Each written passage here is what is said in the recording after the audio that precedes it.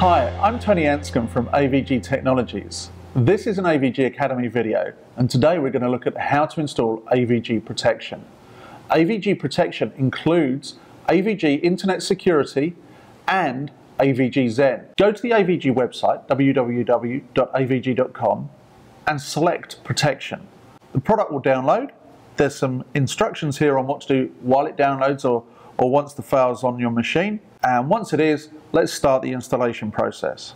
So as you can see, the first AVG Zen screen we see is a welcome, where we can select our language and we can agree to our end user license, privacy policy, etc., and agree and install.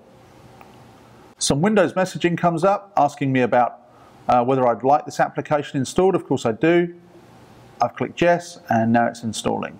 Once Zen has finished downloading, what you'll see is it asks me to create an AVG account for my Zen network.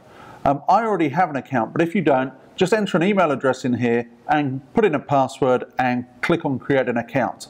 So as you can see here, AVG Protection is automatically downloading and is being installed on my machine as well as part of the AVG Protection suite. So as you can see, Protection is nearly installed here.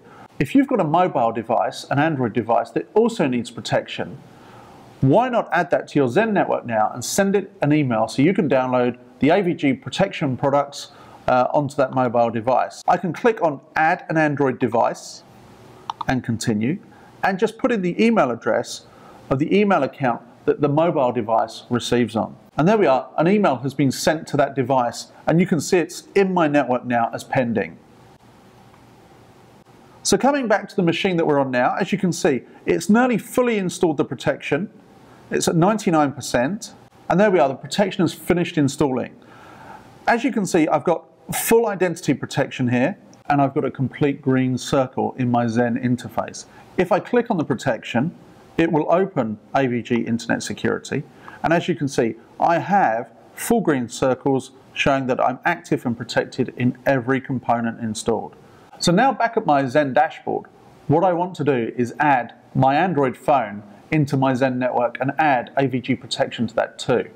So I'm going to click on the plus button here, tell it to add an Android device, click continue. I'm going to put in the email address that I get my email on the phone, so it sends me an invite. So now we've sent the invite to my phone. As you can see, there are other things in my AVG Zen account already. So I have a Dell laptop and a MacBook Pro. So if I look at the MacBook Pro, I've got this red circle around protection. And that's because actually I've disabled the protection on my MacBook. To show you the power of Zen, what I'm going to do is right here from this PC, I'm going to look at the details on my MacBook. And as you can see, my real-time protection is off. If I click Fix Now, it's waiting for the device to respond. As soon as this machine is seen online, or if it's online now, the real-time protection will be enabled remotely from my PC here. And I can do the same on my Dell laptop. If you notice, the firewall is disabled. I can fix the issue and turn on the firewall remotely as well. Now imagine that in a normal household where maybe one of your kids is playing games, turning off the firewall for game performance.